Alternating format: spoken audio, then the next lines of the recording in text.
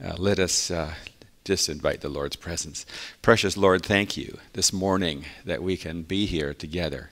Thank you Lord, for the inspiring children's story that helps us to realize that even with forgiveness, Lord, there are scars left on our hearts. We're thankful, Lord, that you heal even scarred hearts, that you are able to remake us and rebuild us and recreate us, Lord, so that those scars, even though they may be visible, they do not have the impact before you take control of our hearts. Thank you, Lord, for life, for the blessing of having a life in Jesus Christ. And Lord, we pray this morning, especially we think of Bill and Barbara, who lost a good friend. We ask your comforting, loving arms to be around them and comfort them. And for those that have been caring for their loved ones who have been ill, give them strength. Think of Richard. Think of Richard Aiken as well, Richard Ramsey, and also John McMahon. Lord, give them strength as they minister to their spouses, and give them your blessing. Thank you, Lord, that we can get confidence. Our confidence is in Jesus, and that this confidence, Lord, comes from a direct connection with you. So bless our time together, we pray in Jesus' name. Amen.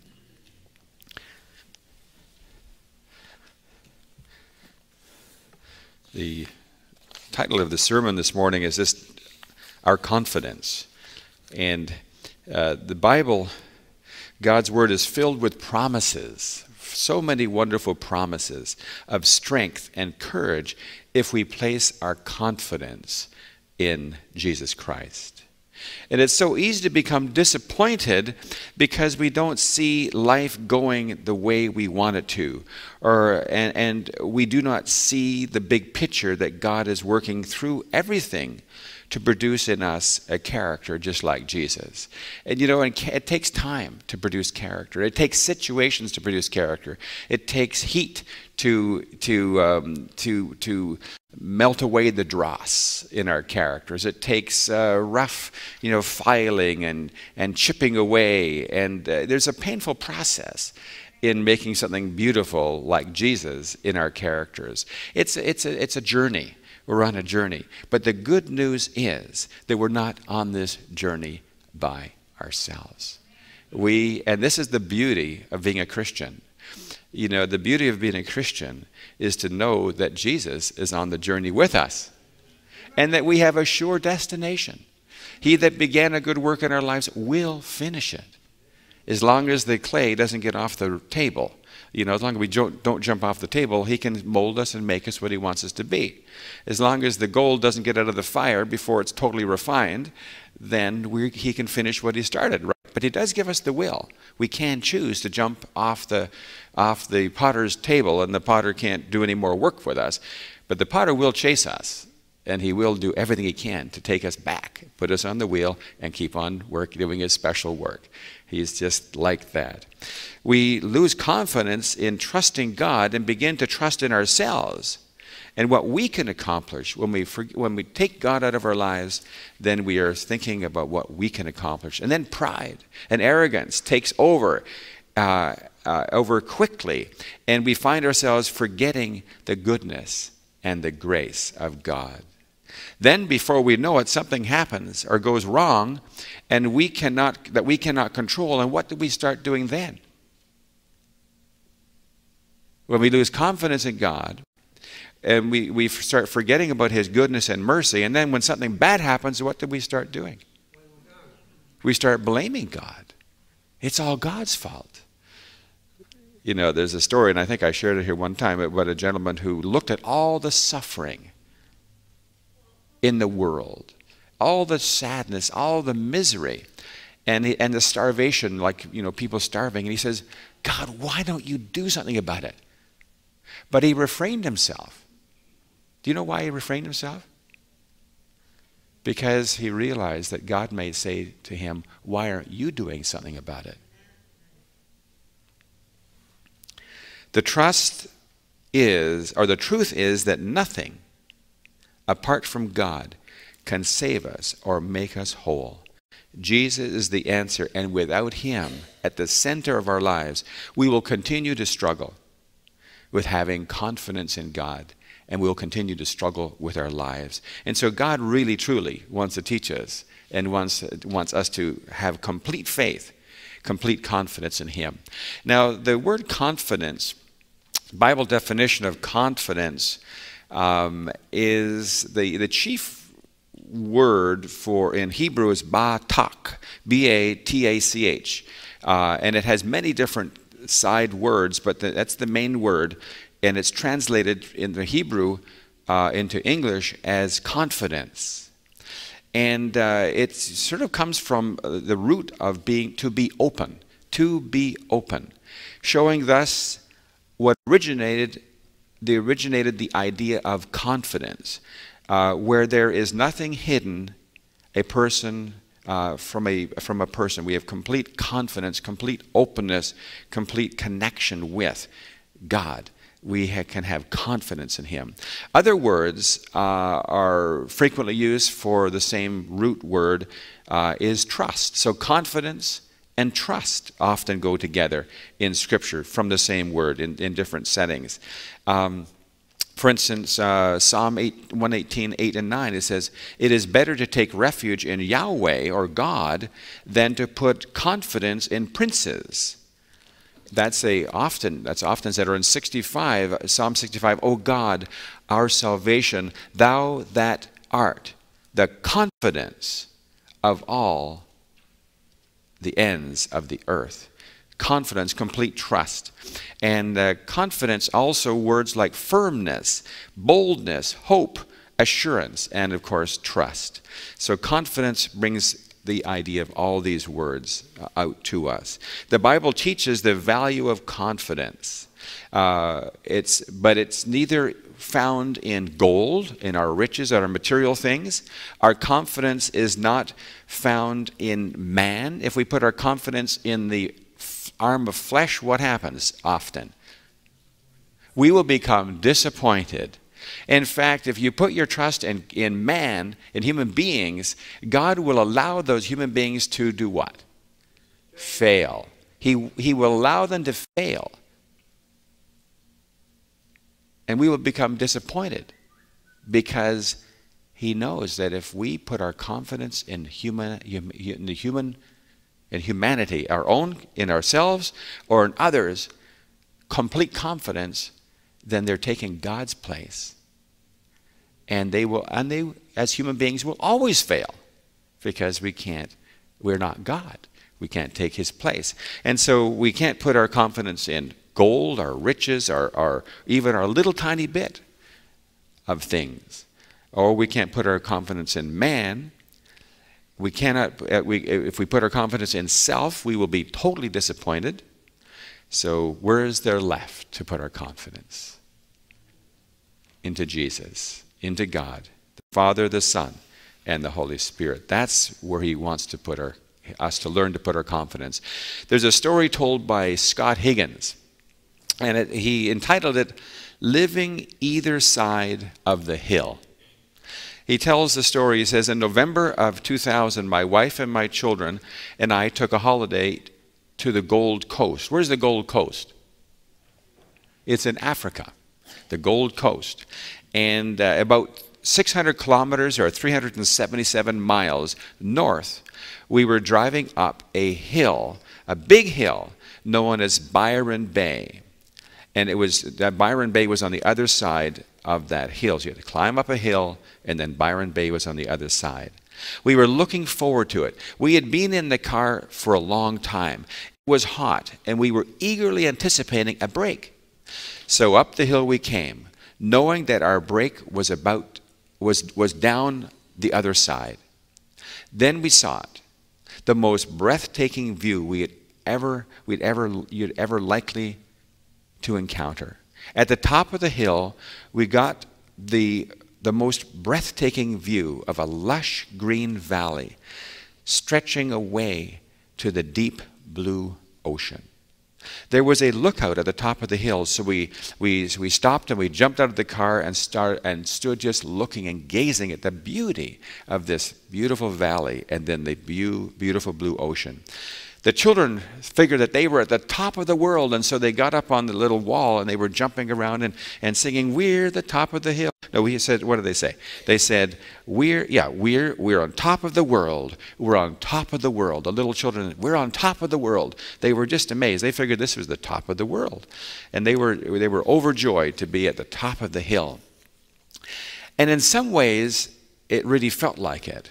It was one of those perfect moments, frozen in time. The children singing and dancing, the wind fresh on the face, the sun shining above us, the road we'd traveled stretching out behind us, and the road to come winding its way down to the coast ahead of us. We knew who we were, we knew where we had come from, and we knew where we were going. Now, he reflects on this and he says, if you think of life as a journey, most of us would like to sit at the top of the world, to have one of those perfect moments where it all comes together and makes sense, where we can look back at where we've come from and look ahead and know where we're going, and to have a sense of what is out there waiting for us, to see the detours and the potholes and the danger points that lie out there, and to start planning how we'll meet those potholes and those problems and those challenges. Now, do we have the luxury of that very often? To be able to have the view of our life journey and to be able to plan how we're going to deal with the issues that come along? Does God give us that luxury? Very seldom do we get that luxury to do that. So he brings it out. He says, instead of sitting at the top, we spend most of our time traveling on either side of the hill.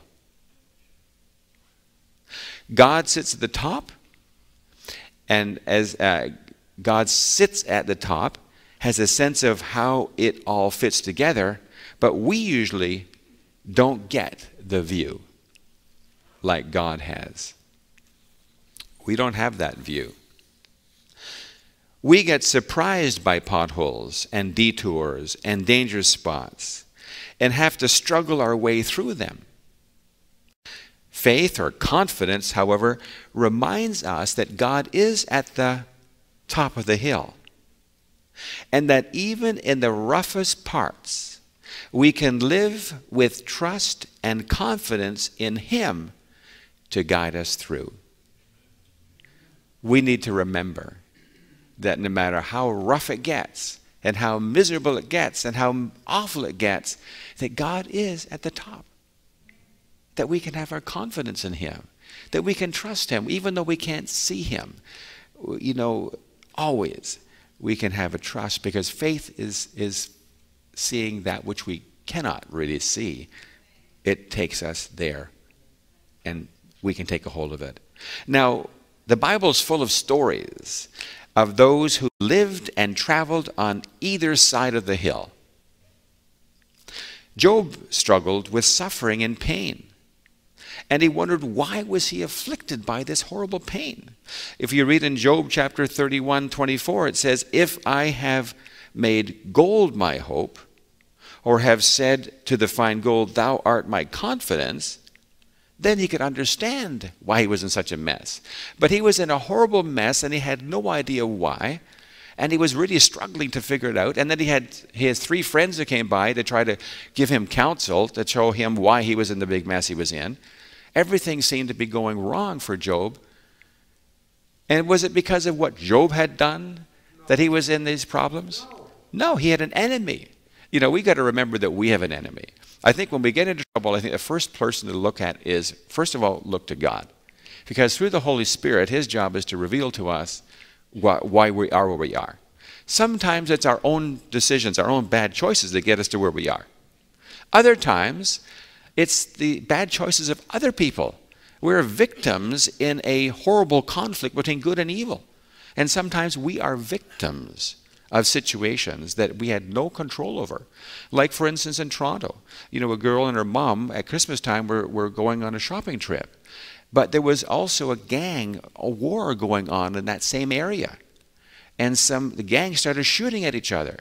And within a few moments, there lies dead and bleeding and dying a young lady, a teenage girl, shot dead because she happened to get hit by a stray bullet in a gang war. Sad things do happen to good people. Good people do get in trouble. So sometimes the situation is completely out of our hands, but it's not out of God's hands.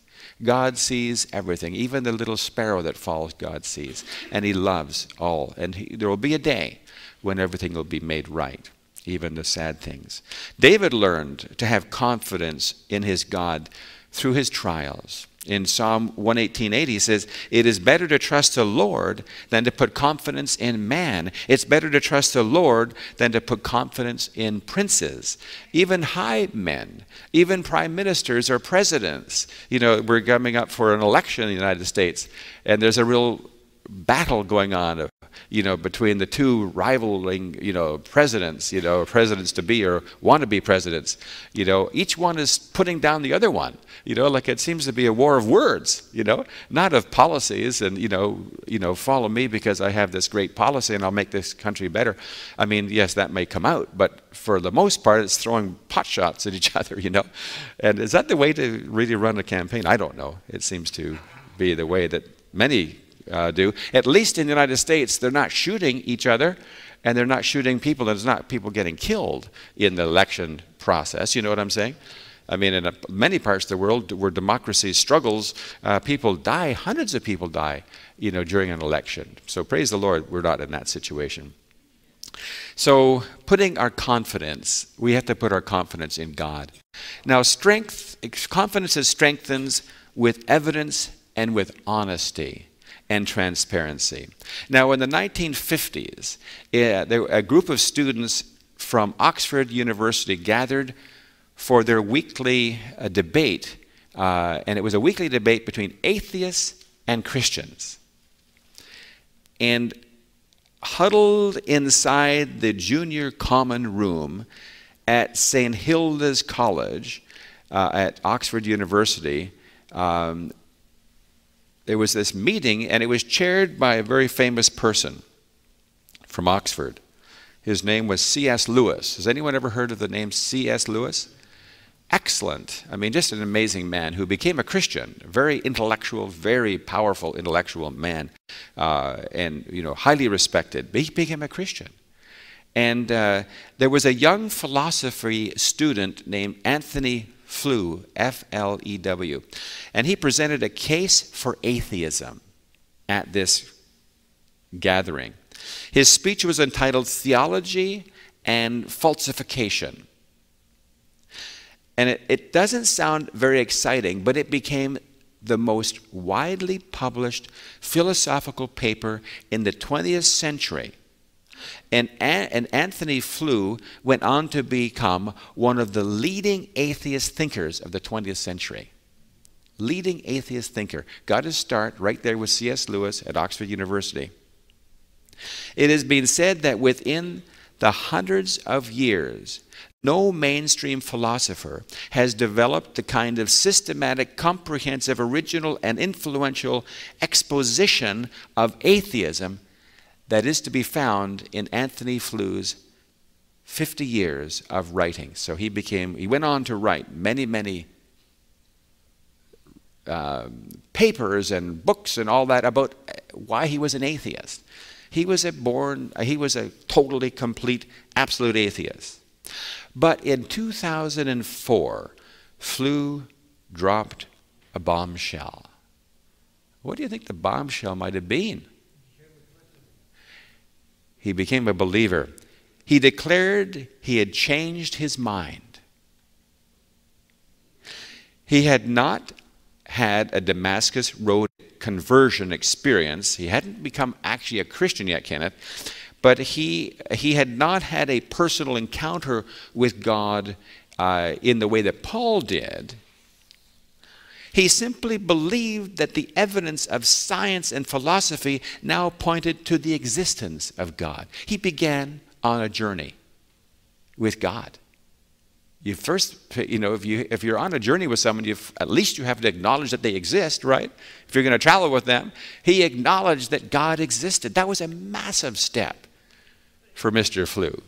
When you consider 50 years of writing about atheism and every reason not to believe in God, and all of a sudden he's a believer in God. Wow. It says, he said this. He says, I have followed the argument where it has led me. And it has led me to accept the existence of a self-existent, immutable, immaterial, omnipotent, and omniscient being. That's amazing. But on this journey, he was being honest. And he looked at the evidence, and he had to come to that conclusion honestly. He could have held to his position. Many, many do, with all the evidence of creation. There's, what do we call it? Creation by, what's it called? People who don't necessarily believe in God in the fullest sense, but they say it's about creation. What's it called? Intelligent design. They recognize that there has to be an intelligent designer behind this. It just can't come into existence on its own. They cannot believe that a Big Bang brought the beauty and the order of everything in the universe. It just is impossible. They've come to that conclusion. And I believe if anyone is willing to continue on that path, that God will lead them into all truth. If they're honest, God will lead them. Confidence, then. So he began to have confidence that there was a God. Now, confidence is tested, and it's always under attack, without any question. Here's a story. It was a Presbyterian minister, and his story is about, it says, your God, his book is called Your God is Too Big. Yeah. Your God is too big. I mean, don't we believe in a really big God who's able to do anything? And he's saying your God is too big. How did he come to that conclusion? Daniel Hans is a Presbyterian minister in the United States. In 1986, he and his wife Beth lost their 3-year-old daughter Laura to cancer. Daniel and Beth watched in agony as their little girl faced 9 hospitalizations and 4 separate operations in the last 9 months of her life. Their hearts broke as they watched little Laura die, and they struggled to make sense of what had happened. In 1987, Daniel Hans released a book containing some of the sermons he preached through his daughter's battle with cancer and in the period immediately after her death. One of them was entitled, Caution, Your God is Too Big. Hans related how he once surveyed his congregation, asking them about their disappointments with God. He asked them to share the things that they had hoped God would do, but that he didn't do. People described times that they had prayed for the life of a newborn child only to see it die. Or hoped God would protect his people from violence only to hear of an elderly woman being stabbed to death on her way to church. Or prayed for rain for famine-stricken Africa only to see starvation continue. To these disappointments, Hans now added his own disappointment. He had hoped God would heal his little baby girl, but her condition only grew worse, and she died. Hans suggested that disappointments like these are the stuff of life, and that if we read the scripture, we discover that alongside the stories of miracles and amazing feats by God, we hear story after story of disappointment with God, of times God's apparent silence and inactivity. He suggests that sometimes we remember only the miracle stories, and so we develop 2 big a view of God. All we see is the miracle stories. Not that we can have too big a view of God's greatness and his power, or too big a view of God's love and his grace. No, that's not what we're talking about. But that we can have too big a view of God's will. We think it's God's will that every sadness is going to be corrected at that moment, that every disease is going to be healed, that every bad circumstance is going to be resolved at that moment. God's action in our world is not always to perform the miraculous, but more often than not, it is to walk through our suffering with us. God walks through our suffering with us. Can anyone relate to that? Having gone through suffering and sense God walking through the suffering with you? Lots of people here have had loss. Some a while ago, some not too long ago, and some very recently. Hans suggests that a view of God that is too big is harmful both to the believer and the unbeliever. When our understanding of God is exaggerated, we declare that God will do things he does not intend to do, at least not regularly and in all situations. And so that's what he's talking about when he's talking about a God who's too big. God is with us in the journey. There's a story about that I watched on the internet, and I ran across it, and it was a story. You could watch it. In fact, if you go to tugboat goes under the bridge, if you just Google tugboat goes under the bridge, up will come the photographs, because someone happened to be on a bridge, and there's a bridge that can open up so that a larger vessel can go through, but he was pulling coal barges down this river, and the river was at flood height. It was really the flood. The water was going so fast, and he managed, I guess, to get the coal barges underneath the bridge, but he had to wait until the bridge would go up to get him through. Well, he started the current was so fast, and he couldn't reverse quick enough. And so he couldn't get his tugboat back. And so all of a sudden he finds himself getting pushed up against the bridge, sideways against the bridge. And someone had a camera, and they were taking pictures of this whole thing step by step, and you can see it on the internet, on YouTube, and step by step. So all of a sudden you see the tugboat starting to lean as the water starts catching it and pulling it, turning it over. All of a sudden it's on its side. The next thing you know, it's disappeared. It's underneath the bridge.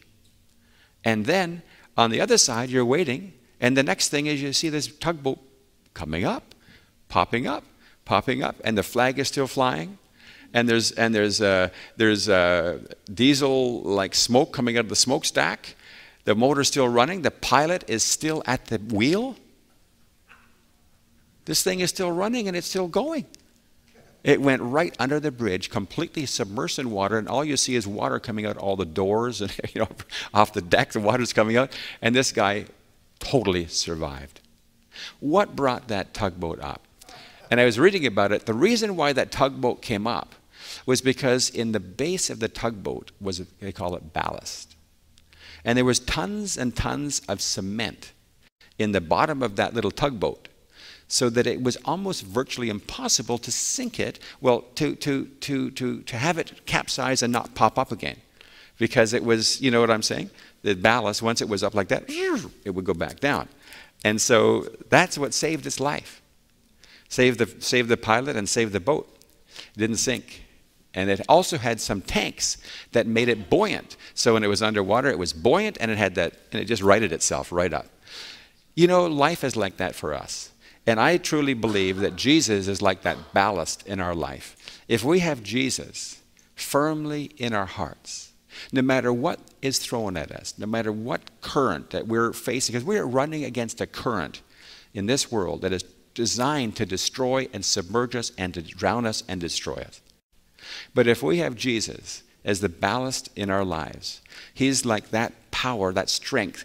No matter what is thrown at us, we may go down, we may go under, it may look like we're done. But on the other side of that bridge, we pop up and here we are, because Jesus is with us. We're not alone in this battle and in this journey.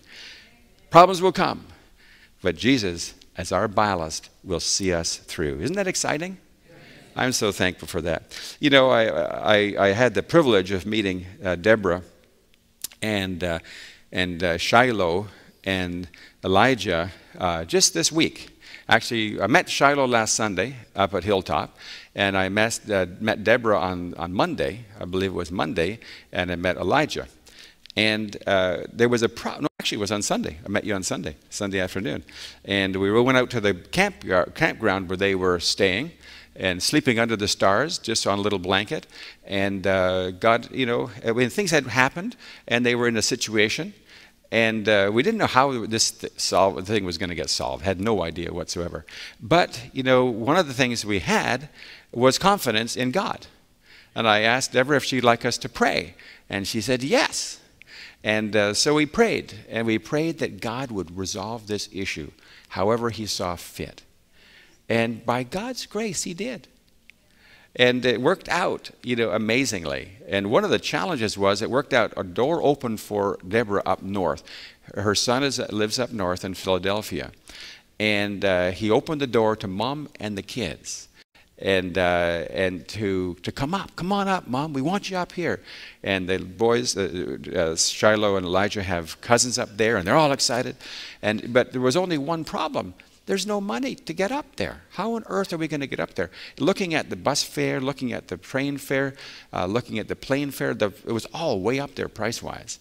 It was way more than they had the wherewithal at this point in time. And so we were trying to figure out, you know, how could we get the money? We could get $20 from 50 people. We'd have enough money and all that kind of stuff. But at any rate, so we were struggling to figure out how we could do it. And I asked Denise, you know, because she's very good on the computer when it comes to finding good fares. And I asked Denise, you know, Deborah and her kids need to get up to Philadelphia. You know, can you check it out? You know, see what you can find. So we went on to Southwestern because Deborah from the Homeless Coalition, place, she said, Southwest, that's the best place to go. Went to Southwest and the fares were really high, you know, hundreds of dollars, you know, a head. And so Denise was just looking. And then she found an amazing fare. And it was, how much, Denise?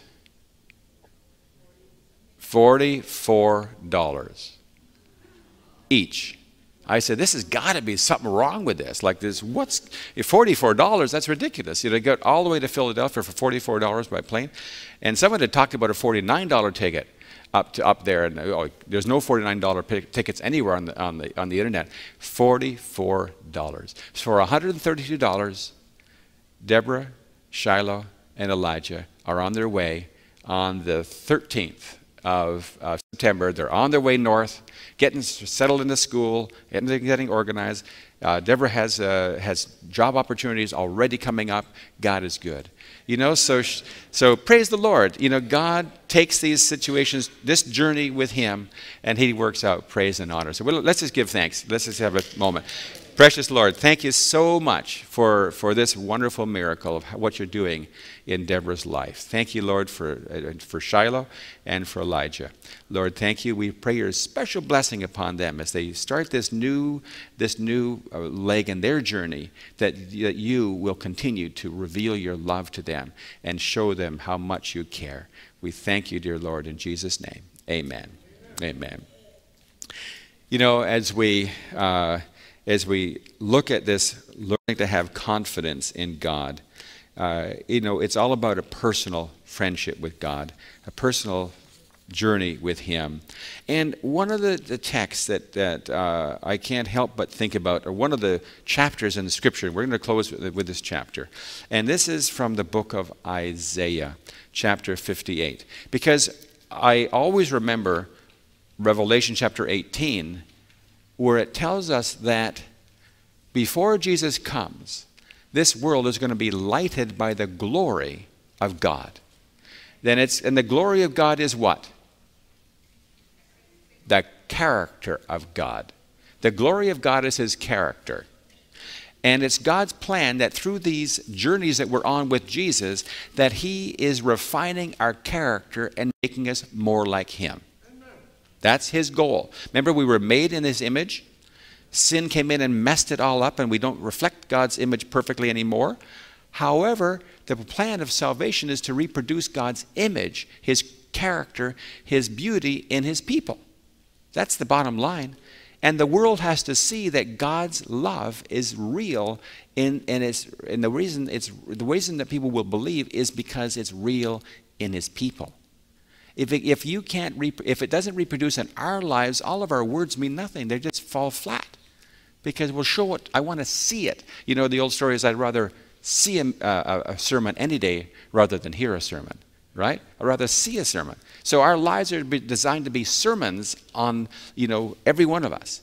A living sermon of his love, his character, his kindness, his mercy, and all the rest of it. So if you go to Isaiah, this is God's plan. It tells us how this can happen. How this can happen. Isaiah chapter 58. And it's talking about this fast that they're going to be having, this fast. It says, and they're fasting and all this. But he says, look, I'm so sick and tired of your fasting, of all your sacrifices. It's a stench to my nostril. I can't stand it. You don't have that. He's talking to his children because they were so far off. They were not really. They had no relationship with him. They had no friendship with him, and they were living for their own self. He says in verse 4, it says, behold, ye fast for strife and debate and to smite the fist of wickedness, and ye shall not fast as ye do this day to make your voice heard on high. But he says, is such a fast that I have chosen? A day for a man to afflict his soul? Is it to bow down his head as a bulrush? And in verse 5, Isaiah 58 verse 5, and to spread like sackcloth and ashes under him? Wilt thou call this a fast and an acceptable day to the Lord? Is not this the fast that I've chosen? In verse 6. So this is God's idea of what a fast is. To loose the bonds of wickedness, to undo the heavy burdens, to let the oppressed go free, that ye break every yoke in our own lives and then the lives of others. Help others to break the yokes that control them. And then he goes on to say in Isaiah chapter 58, in verse 7, is it not to deal thy bread to the hungry, that thou bring the poor that are cast out to thy house? When thou seest the naked, that thou cover him, that thou hide not thy face, thine self from thine own flesh? Then shall thy light, and look at this light. So as a result of people reaching out and breaking the bonds of wickedness, helping people to know Jesus and to so they can get connected and put their confidence in him, people become transformed. And this is what happens to those that are doing it. It says, and this is Revelation 18 verse 1 as well. Then shall thy light break forth as the noonday, as the morning, and thy health shall spring forth speedily, and thy righteousness shall go before thee. The glory of the Lord shall be thy reward. Then shalt thou call, and the Lord shall answer. Thou shalt cry, and he shall say, here I am. If thou take away from the midst of thee the yoke, and putting forth the finger, and speaking vanity, if thou wilt draw out thy soul to the hungry, satisfy the afflicted soul, then shall thy light rise in obscurity, and thy darkness be as the noonday. If you want to have, this is God's people are going to be doing tangible things, blessing others, being part of the renewing of other people's lives, helping others to be transformed by his love. The Lord shall guide thee continually and satisfy thy soul in drought and make fat thy bones. Thou shalt be like a watered garden, like a spring of water whose waters fail not. This is an amazing prophecy. This is, I believe, is what God wants for Seventh-day Adventist Church and all Christians in the last days. This is what it's all about. This is Isaiah 58. This is powerful. And then it talks about, in verse 13, if thou wilt turn thy foot from the what?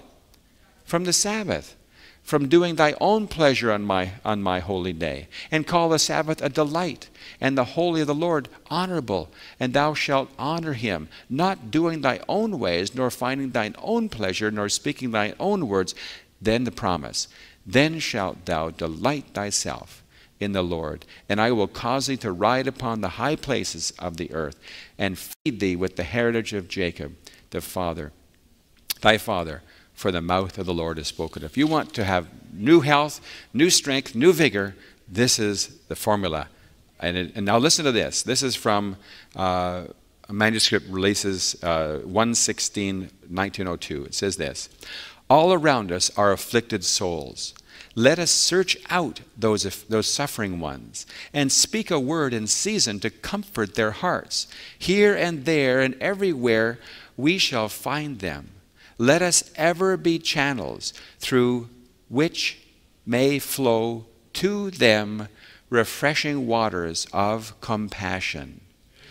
To those who minister to the necessities of the hungry and afflicted, the promise is, then shalt thy light rise in obscurity. God will have a people on this earth that are really caring, really reaching out, really loving, and finding people to minister to that need them. And they're going to be busy and active in this work. And that's why the whole world will be lightened by the glory. It's the character of Christ being reproduced in a people. Many are in obscurity. They have lost their bearings. They know not what course to pursue. Let the perplexed ones search out others who are in perplexity, and speak to them words of hope and encouragement. When they begin to do this work, the light of heaven will reveal to them the path that they should follow.